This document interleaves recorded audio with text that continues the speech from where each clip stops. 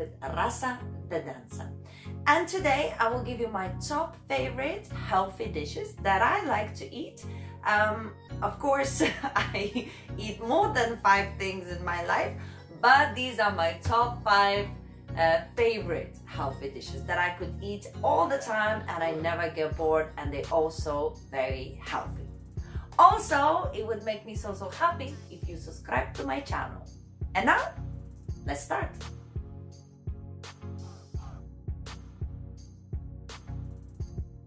My dish number 1 is tuna salad. I love anything fish. I grew up in Lithuania and we are huge meat eaters, but we also eat a lot of fish. So I grew up a meat eater, but recently, and when I say recently, about 5 years now, I've never been choosing meat as a priority. I've always, if I have an opportunity, I choose fish. And I don't know, I tried a few times to be vegan as well, unsuccessfully of course, but maybe there'll come a time when I try again. But I really enjoy my fish. So tuna salad for me is an amazing option. Tuna is a good protein, it's healthy for you, and salad of course is healthy. Now the reason tuna salad is so awesome because you can make it any kind of way.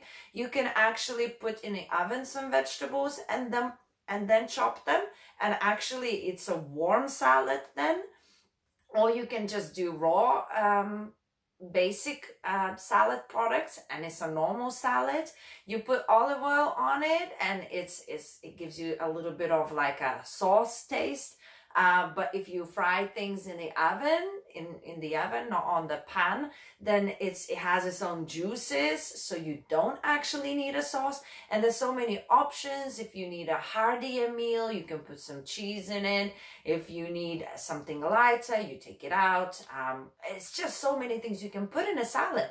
So it's always cool. And like if I really want to have like a proper meal and I feel like salad might not be enough, I might even boil a potato and chop some boiled potatoes in the salad and it becomes heartier.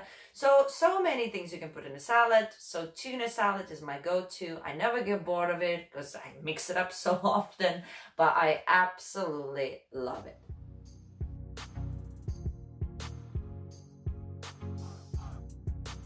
Okay, so dish number 2, surprise, surprise, is a fish again.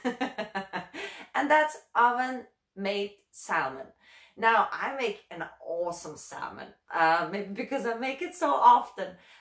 But if you take any piece of salmon and you put it in the oven, you just can't go wrong. You salt it a little bit and that's it. And it's so healthy and it's always delicious. And then by like a side next to the fish, I might have asparagus or broccoli or some sort of other salad or brown rice if I again need a more substantial meal. But overall the meal is the salmon, and sometimes I put the salmon in the oven and I chop it in small pieces and I actually make a salad. So you can't go wrong with that, and it's always delicious. So that's my go-to number 2.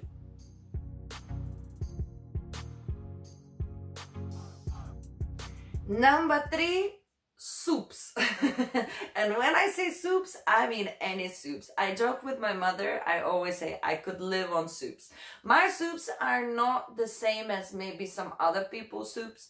My soups are full of everything. So usually if I'm making a meat soup, so I would get maybe some ribs.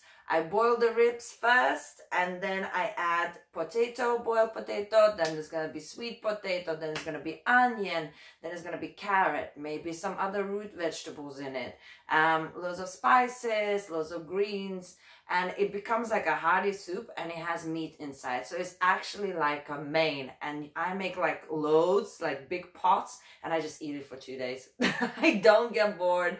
I love it, and the soup is hot, so it always makes your inside feel nice. It's just fantastic, and it's super healthy because you boil everything. There's nothing fried.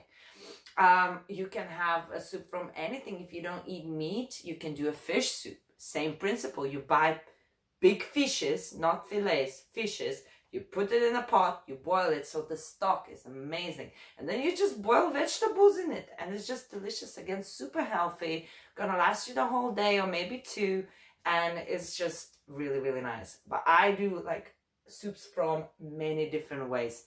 And again, Lithuanian culture, so we have beetroot soup, we have like sour soups, we have cold soups, we have, I mean, you name it, there is a soup. And it always has, whether meat's inside, fish inside, sometimes vegetable soup, I mean, everything. Chicken soup, oh my God, I make the most amazing chicken soup. From chicken thighs, it's incredible. Do you want to come over? I'll make you some chicken soup. Leave a comment below if you want to come to my house and eat my soup.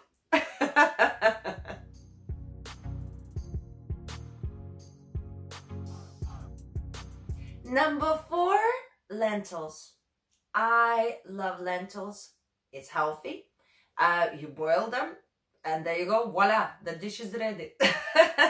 I am a very basic person.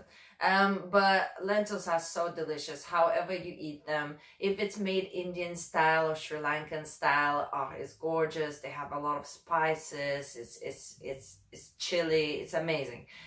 You have different kind of colors in lentils. I prefer the yellow lentils, but I mean, any lentil would do for me. But if I make it again Lithuanian style, then I just boil them and I might put some pieces of meat inside in it, or some vegetables in it, some potato. So it's again heartier. But lentils is kind of the dish that is super healthy, and it's a protein at the same time. So you can't go wrong, and I never get bored of it.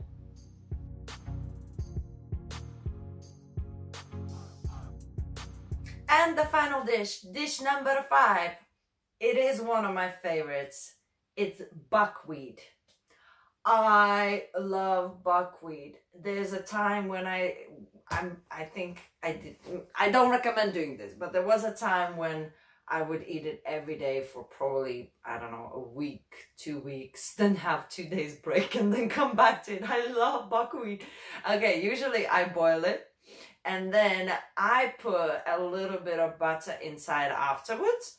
But I put, how do you call that butter? It's not actual butter. It's actually really, really healthy. People cook with it. What's it called?